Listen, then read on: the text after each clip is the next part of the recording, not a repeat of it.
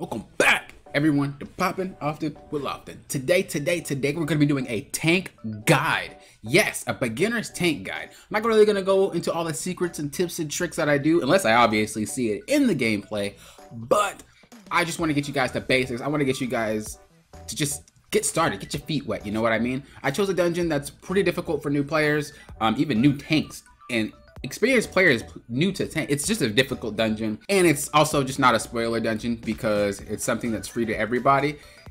It's part of Heaven's Sword, and I did that on purpose. I wanted it to be a dungeon where it wasn't going to spoil anything for you guys. So I thought this dungeon allows for a basic amount of cooldowns, and then it also allows for just kind of a difficulty here.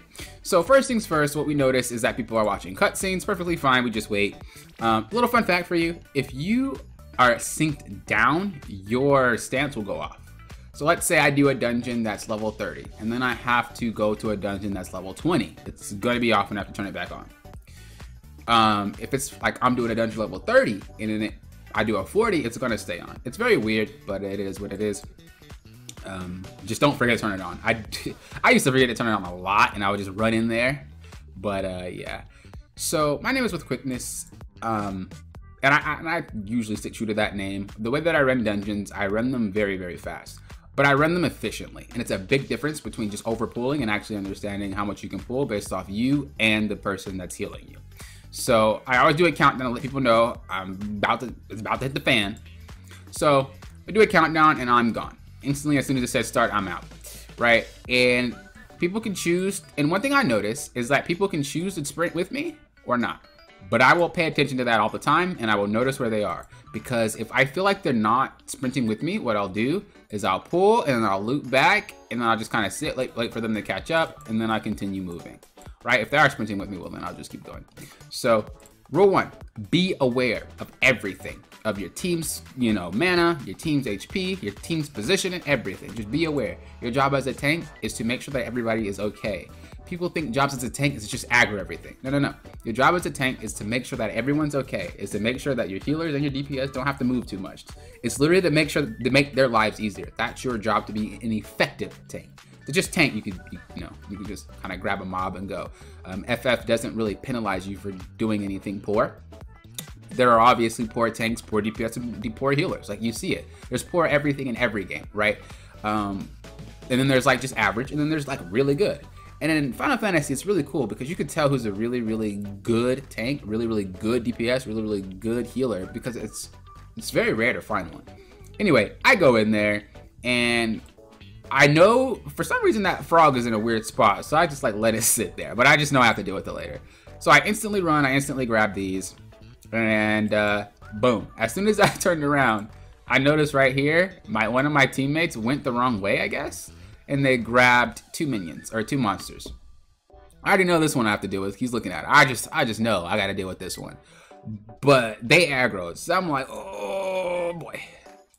And it sucks because that makes me over aggro. Because if I'm already limiting myself to how much I can pull, and I don't really know how much the healer can take, I like have to over pull here. So I paid attention. Why did I instantly grab the aggro instead of just letting that person die, letting the monsters reset? The thing you have to realize is that if the healer notices you and someone else is low, they're going to be a little bit flustered. And if all of y'all are low, they're going to be super flustered. Because look at the positioning of everybody. The healer's AoE doesn't reach this far. So he's going to have to pick and choose. Who am I healing? If he only heals the DPS, he's going to let me die and everybody's going to die. If he only heals me, the DPS is going to die and he might get attacked. So once again, like I said, they're flustered. Just make everybody's lives easier. That's your job. If you just remember, make everybody's lives easier, you'll be a great tank. So I'm grabbing everything, and I'm getting low, of course. I know this frog has a move that is an AoE move, so I wait for him to use it. I'm already locked on, and I'm going to stun him. That's a big thing. Use your stun. Use it to reduce damage, but also use it on things that you know are going to have your team moving or have you moving. If you can just stun them out of it, it's good. Also, you can use something called interrupt. I know a lot of tanks don't use it. It's this one right here. If this is glowing red, you can use interrupt and it will stop them from casting. It has to glow red. It's one of those things where once you see it, you'll know what I'm talking about. But if you don't see it, you'll be like, I never see it. But if you pay attention, you'll see some monsters do it, and you'll be like, oh, now I know what it is. It'll be flashing red and white. So when you see that, use interject, and it will stop them from casting. And then you can even stun them after too. It's really good, but it just not all monsters do it. So I stun them. And then one thing you notice is I'm starting to kite. A lot of people think kiting doesn't work in this game. Kiting definitely works in this game. You have to realize the monsters hit you and then they move. Unless they're ranged. If they're ranged, good luck kiting those. But you know, if they're not ranged, they have to move to get to you. And that's the amount that can determine a wipe, right? So I'm like kiting it a little bit because I know he needs to be, I need to buy time for him to cast multiple times. So I'm kiting back, I'm kiting back, I'm kiting back. And you see, I walk, it's micro steps. You don't want to run all the way across the map. You want to micro step yourself. Walk back a little bit, stop, stop. Stop. Pretty much you can think of it like walk back, let everything hit you, walk back, let everything hit you, walk back. As you see, look how far they are, right? And they have to walk up to get to me. You see they're walking? Look how low I get. But because I'm kiting it backwards, I don't die. I'm at 7 HP because I literally kited backwards for them to stop hitting me for half a second so my healer can pop that. It's important to know what you can and can't do it. It's important to understand when you have to do it. A lot of people think, well, just grab them out and sit there in one spot.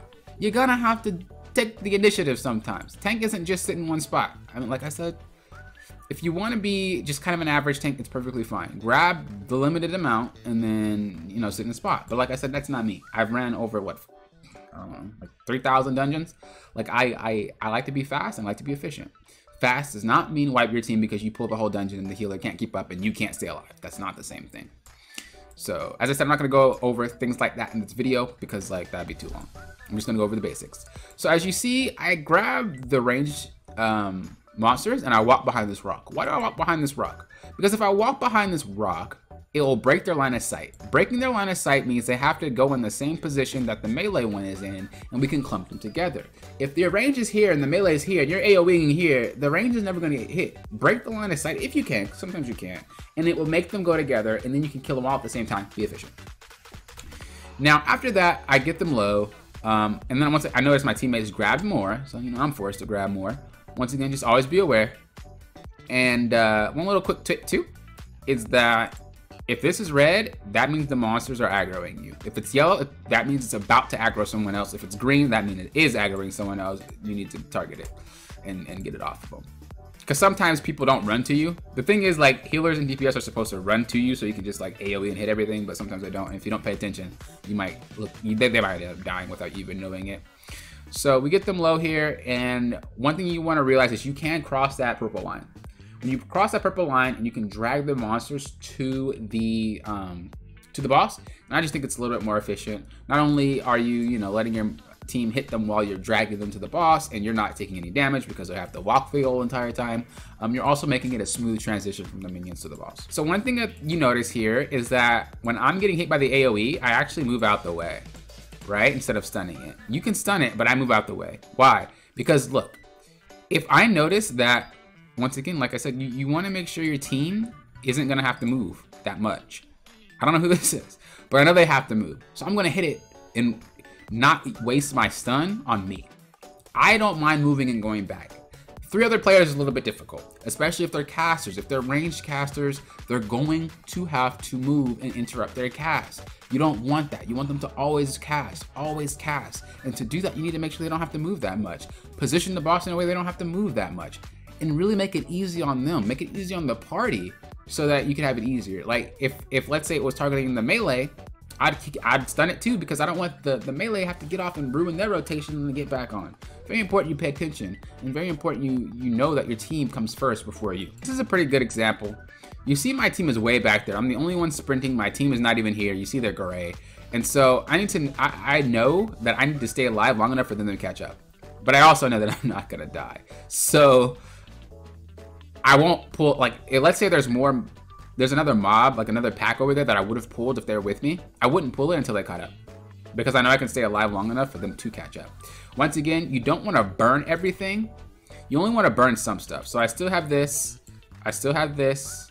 I burn this. And I also burn those two, right?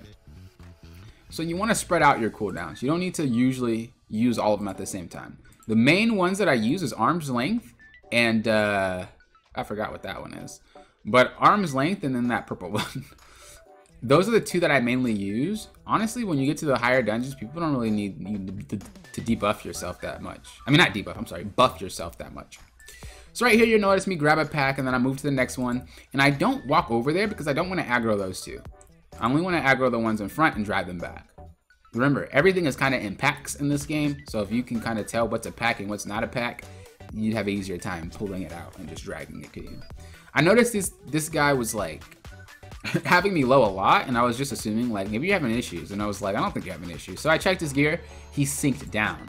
If you check someone's gear and it has an S next to it, it means they're synced, which means that they're actually a lot stronger than the dungeon. Like they're the tippy top strength of the dungeon will allow. So he's letting me get low just because. And some healers do that so they can maximize their DPS. I'm fine with it just as long as I don't die. So once again, I drag the creeps into the boss. I always ping people to limit break because sometimes people forget, or sometimes people just don't have it, and so they'll like put it on for me because I asked them to, and they'll do it for me. So people might get mad at you for pinging it. I usually only ping it 3 times. I'm like ding ding ding, and then see if anybody do it. If nobody does it, then I'll just limit break myself, because usually what will happen is you can have another limit break by the time you get to the boss, or like by the time the boss is almost dead, you can have 2 limit breaks, and it's like, why not just use that one? Because you're just wasting one. Limit breaks, I've noticed, depending on how good your party is, damage-wise, the limit breaks. Limit break is like a crutch. I've noticed that FF will do. If your damage is a little bit low, though, your limit break will go up kind of fast. If your damage is high, your limit break will go up really slow. Honestly, though, it could be the same speed, and it's just we're clearing a lot faster than limit break can catch up. But I've noticed, like, if the game thinks you're struggling, the limit break does go up quite a bit. So, you know, could just be placebo. I don't know. So right here, this is very important. Everybody's aggro and everything. It's not really what I wanted. It wasn't an overpull for me. It was more like just everybody was aggroing. So I do end up dying here. Now, one thing you want to note is that I know this isn't an overpull. This is not an overpull. I just know the healer made a mistake. And he instantly swift cast me up. Healers, you can swift cast another ability. You don't have to swift cast a res. You can swift cast anything. Like, use your swift cast more often. I'm not blaming that guy or anything. I'm just saying, like, that's a useful tip that I do when I heal, is I swift cast a lot of abilities, because it can come back up so quick. It can come back up. So I get up, I grab everything. Like I said, I just knew that I wasn't in any danger. I knew that I could grab everything. We'll be all right. So we're good. We're good. Going to the next area, and I don't want to drag this pack into the boss fight of the final boss because there's a cutscene. You want to be respectful for people in a cutscene. Yeah, this guy says giving me a workout, and the other dude said skill testing. People know when you're doing a lot better. DPS, yeah, I notice. So, and then he says he's rusty. You know, he's rusty on playing Astro. It's all good. But that says viewing cutscenes. So I wait. After everybody's done, we go in. Pretty much the same thing, just tanking the boss. One thing that I will say is I pinged this dude to limit break. Why did I do that? Because I knew he was safe. One thing you don't want to do is ping someone to limit break, have them be in a crappy spot, and then them insta die because you told them to limit break and they did it. I've seen it happen, and I've done it before where I ping someone to do it and they just die in a skill shot. You want to make sure the boss already used something. Usually when the boss used something, it's a cooldown period of a couple seconds, and then they can cast a limit break. So yeah, that's pretty much it. So the main thing I think as a tank that you want to just kind of focus on is just being aware. You know, make sure that you're paying attention to everything around you, the positioning, the manas, and stuff like that. Also, you want to pay attention to making everybody's life easier. That's the best part about being a tank. And you just want to be efficient. You know, don't overpull if you can't handle it yourself, and pay attention to your healer. They won't magically heal faster randomly. If you notice they're not healing that well, maybe your gear is low. Gear is very low. I've had healers that had really good gear, but I had terrible gear because I was leveling something, and they couldn't heal me. Right? That's not on them. That's on me. And so if you need to pay attention to that, because if you pull one pack and they're struggling, don't pull 2. Don't pull 3 if they were already struggling on pack 1. So very important. That's my final piece. Hope you guys enjoyed. If you guys have any questions, let me know in the comments below. Thank you guys for watching. If you guys want to see DPS, or if you guys want to see healer, or if you guys just want to see a specific job guide, maybe I'll make a job guide sometime. Let me know. But thank you guys for watching. Until next time, you know what I always say. Thank you for what? Popping often. will often.